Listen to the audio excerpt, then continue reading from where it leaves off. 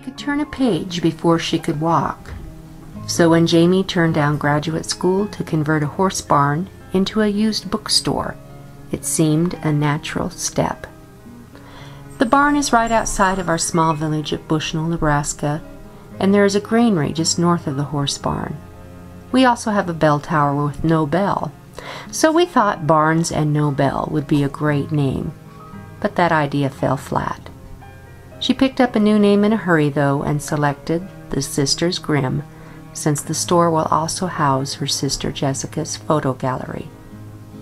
Fellow book lovers have given her dream wings, telling her about auctions and garage sales where books were big items.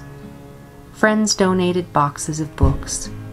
Perfect strangers called to ask if she would like to pick up books they could no longer use. Just give them a good home, many said. In less than a year, her dream will have gone from baby steps to full flight. Come share the dream.